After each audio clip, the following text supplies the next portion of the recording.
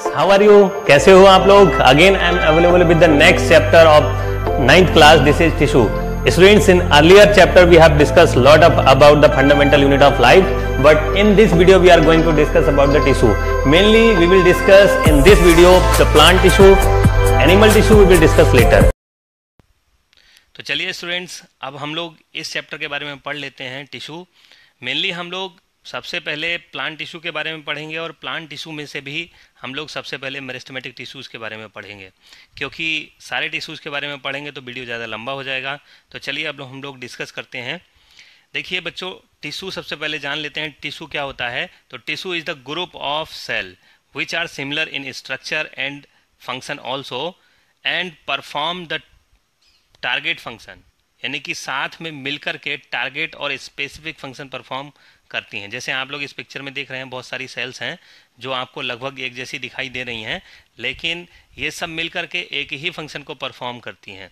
तो tissue is the group of cell which are similar in structure and function and perform act together, यानी कि साथ मिलकर के जो है एक ही फंक्शन को परफॉर्म करते हैं.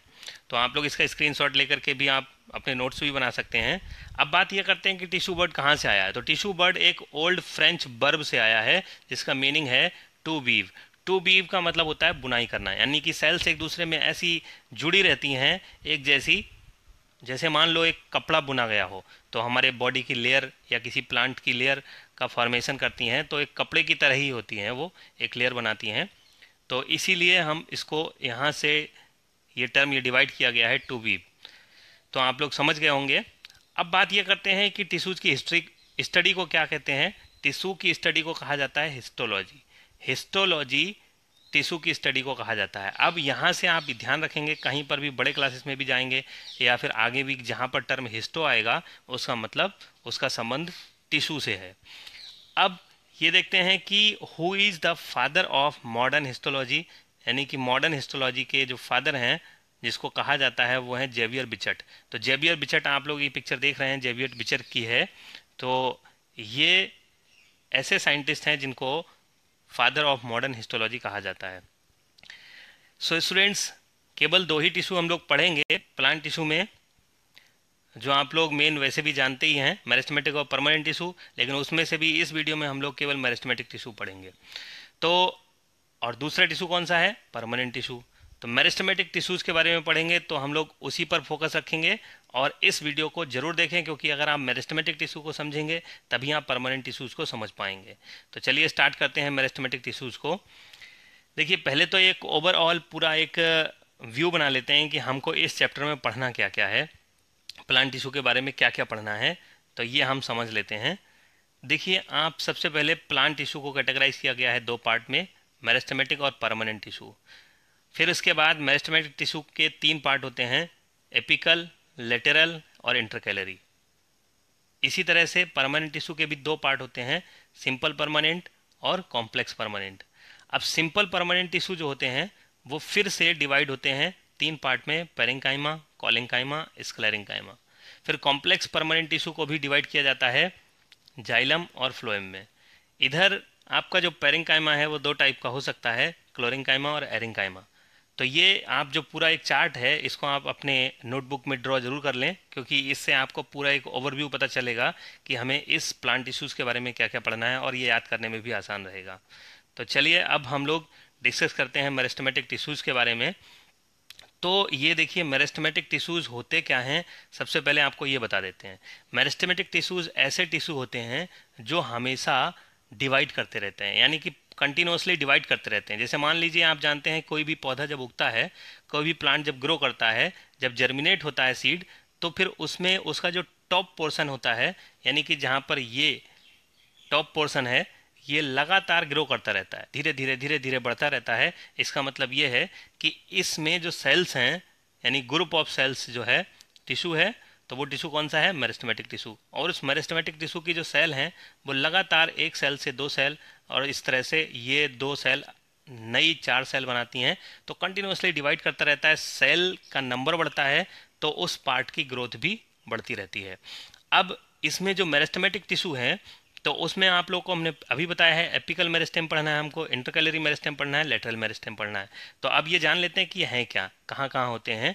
एपिकल मेरिस्टेम जो है सबसे एपिकल रीजन में, एपिकल रीजन का मतलब टॉप रीजन में या फिर बिल्कुल एंडिंग पोर्शन पर जो होता है उसको एपिकल मेरिस्टेम कहते हैं। यानी कि यहाँ पर जो आप लोग देख रहे हैं ये वाला है, तो उसको हम लोग क्या कहते हैं, देखिए जो और बड़ा करके दिखाया गया है, सूट एपिकल मेरिस्टेम। सूट का मतलब ये होता है जब प्लांट का जो जमीन से ऊपर वाला भाग होता है उस पूरे भाग को हम लोग सूट कहते हैं। तो ये सूट है, तो सूट का सबसे टॉप मोस्ट रीजन क्या है, सूट एपिकल मेरिस्टेम। तो ये सूट एपिकल मेरिस्टेम यहाँ पर पाया जाता है। रूट एपिकल मेरिस्टेम यानी कि जमीन के अंदर वाला जो पूरा भाग होता है उसको हम लोग मेनली रूट कहते हैं, लेकिन कभी कभी हम लोग को स्टेम भी मिलता है, लेकिन यहाँ पर हम लोग रूट की बात कर रहे हैं। तो रूट जो है, रूट का सबसे एंडिंग पोर्शन जो है उसको हम लोग रूट एपिकल मेरिस्टेम का कहते हैं। तो ये तो हो गए आपके एपिकल मेरिस्टेम। फिर इसके बाद इंटरकैलरी मेरिस्टेम क्या होता है, इंटरकैलरी का मतलब होता है बिटवीन। देखो कहीं पर भी टर्म आए इंटर, तो इंटर का मतलब होता है बिटवीन। तो इंटरकैलरी मेरिस्टेम, अब कैलरी यहाँ पर टर्म जो है वो नोट से लिया गया है, यानी कि जैसे आप जान रहे हैं, देखिए जो ये रिंग बने हुए हैं, एक रिंग ये दिखाई दे रहा है, एक ये, इस तरह से जो रिंग दिखाई दे रहे हैं, ये रिंग क्या रिप्रेजेंट कर रहे हैं, ये रिंग नोड को रिप्रेजेंट कर रहे हैं, मतलब जहाँ से लीफ निकलती है। यानी कि किसी भी स्टेम का वो हिस्सा जहाँ से कोई लीफ निकलती है, कोई बड निकलती है, तो उस पोर्शन को नोड कहते हैं। तो इन नोड पर प्रेजेंट कौन होता है, यानी नोड के बीच में लगभग ये टिश्यू कौन सा प्रेजेंट होता है, इंटरकैलरी मेरिस्टेम। तो इंटरकैलरी मेरिस्टेम आप समझ गए होंगे। फिर अब इसके बाद हम लोग देखते हैं लेटरल मेरिस्टेम। लेटरल मेरिस्टेम किसको कहते हैं, अगर हम इस स्टेम को बीच से यानी वर्टिकल सेक्शन बिल्कुल इस तरह से काटते हैं, तो आप लोग ये देख ही रहे हैं, इसका कटा हुआ भाग जो है हमको दिखाई दे रहा है। तो इसमें जो ये आप ब्राउनिश या रेडिश कलर की जो रिंग देख रहे हैं, यहाँ पर जो टिश्यू होते हैं उनको लेटरल मेरिस्टेम कहते हैं। इंटरकैलरी मेरिस्टेम मेनली जो प्रेजेंट होते हैं, वैसे तो डाइकॉट मोनोकॉट दोनों में होते हैं, लेकिन मेनली जो मोनोकॉट होते हैं, मोनोकॉट आप लोग जानते हैं कि जिनमें सीड में एक कॉटिलीडन होता है उसको हम लोग मोनोकॉट कहते हैं। तो ये मोनोकॉट नोड दिखाई गई है यहाँ पर बेम्बू की या फिर शुगर केन की, जहाँ पर ये टिश्यू प्रेजेंट होते हैं इंटरकैलरी मेरिस्टेम। तो आप लोग को एक ओवरव्यू पता चल गया होगा कि मेरिस्टेमेटिक टिश्यू क्या होते हैं। अब बात करते हैं करेक्टरिस्टिक्स ऑफ मेरिस्टेमेटिक टिश्यू। तो करेक्टरिस्टिक्स क्या है मेरिस्टेमेटिक टिश्यूज़ की, क्या पहचान है या क्या इनकी क्वालिटी है, क्यों ये परमानेंट नहीं है, ये कंटिन्यूसली डिवाइड करती रहती हैं, ऐसी इनकी सेल्स में क्या करेक्टरिस्टिक्स है। तो देखिए सेल स्मॉल होती है, मतलब क्योंकि सेल कंटिन्यूसली डिवाइड करेगी तो उसको ग्रो करने का टाइम नहीं मिलेगा, इसलिए सेल स्मॉल होती है। उनकी सेल वॉल थिन होती है, यानी कि आप देख रहे हैं यहाँ पर जो सेल वॉल है वो कैसी है, थिन है।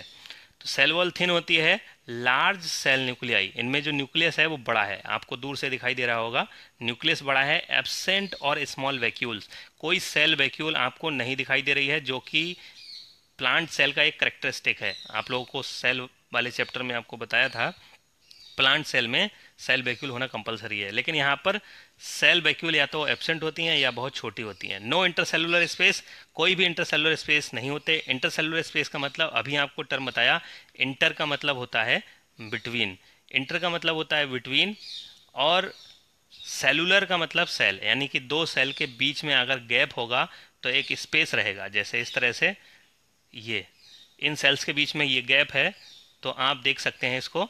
तो ये इस गैप को ही हम लोग क्या कहते हैं, इंटरसेलुलर स्पेस। तो यहाँ पर आपको कहीं पर गैप दिखाई नहीं दे रहा है, इसलिए no intercellular space. These are the characteristics of meristematic tissue.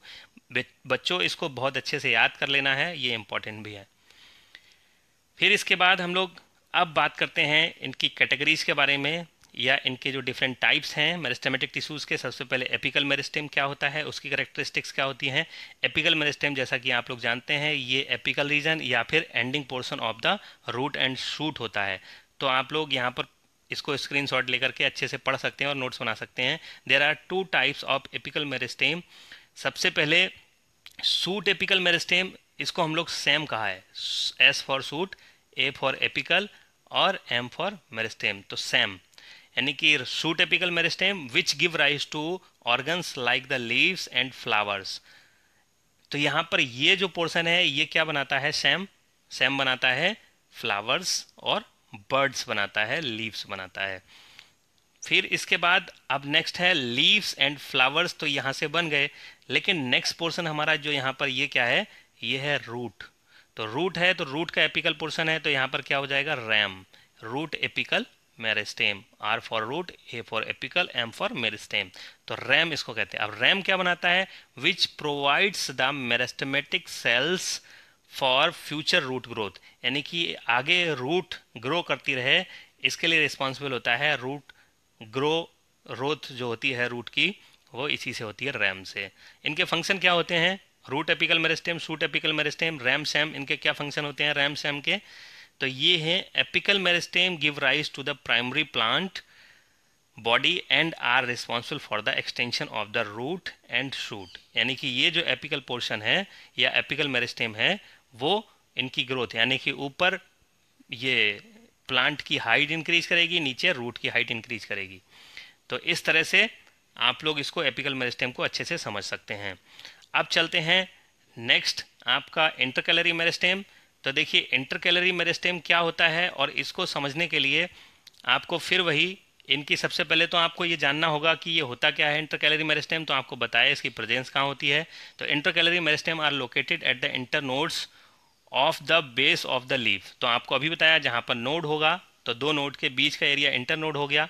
तो यहाँ पर जो अब यहाँ पर जो मेरिस्टेमेटिक टिश्यू होगा उसको हम लोग क्या कहेंगे, इंटरकैलरी मेरिस्टेम। इंटर का मतलब बिटवीन, कैलरी का मतलब नोड, यानी कि इन नोड्स के बीच में एक नोड ये है, एक नोड ये है, इन दोनों के बीच में जो टिश्यू होगा, ऐसे मेरिस्टेमेटिक टिश्यू को इंटरकैलरी मेरिस्टेम कहते हैं।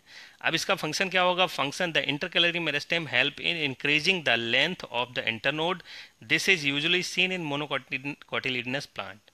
तो अब अगर देखें तो इसका मेन फंक्शन क्या होता है, ये इस इंटरनोड एरिया को क्या करता है, इंक्रीज करता है, इसकी लेंथ को इंक्रीज करता है।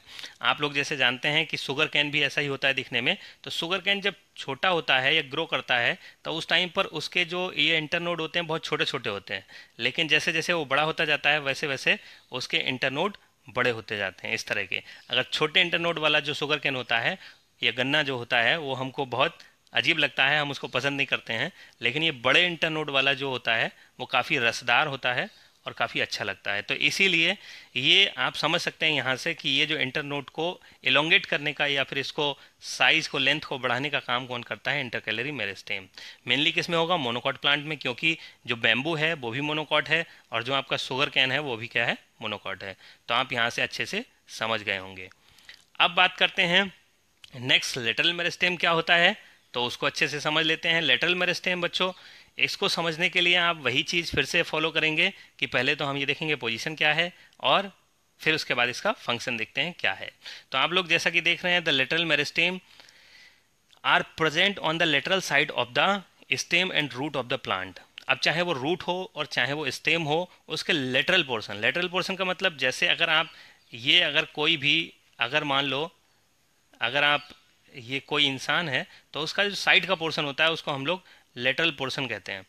तो साइड का पोर्शन है तो प्लांट के भी साइड का पोर्शन, इसको वर्टिकल सेक्शन काट करके देखेंगे तो आप लोग देख ही रहे हैं यहाँ पर हमें रेड कलर का जो टिश्यू दिखाई दे रहा है वो क्या है, हमारा लेटरल मेरिस्टेम। इसका एक अगर यहाँ से सेगमेंट निकाल करके देखते हैं तो हमको इस तरह से एक रिंग जो दिखाई दे रही है, यही रिंग क्या है, लेटरल मेरिस्टेम को रिप्रेजेंट कर रही है। अब इसका काम क्या होता है उसको भी समझ लेना बहुत ज़रूरी है, function very important. So these meristem helps in increasing the thickness of the plant.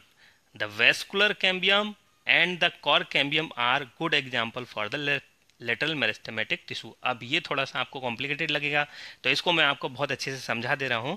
देखिए सबसे पहले आपका जो प्लांट है वो जब उगता है तो बहुत छोटा होता है और छोटे होने के साथ साथ उसकी मोटाई जो होती है स्टेम की वो भी काफ़ी कम होती है, लेकिन जैसे जैसे वो बढ़ता रहता है वैसे वैसे ये लेटरल मेरिस्टेम साइज में ग्रो करते हैं। तो साइज में ग्रो करने के पहले ये छोटा होता है, फिर उसके बाद रिंग बड़ा होता है। इस तरह से रिंग जब बढ़ता जाता है तो फिर प्लांट की जो गर्थ है स्टेम की वो भी बढ़ती जाती है, यानी मोटाई भी बढ़ जाती है।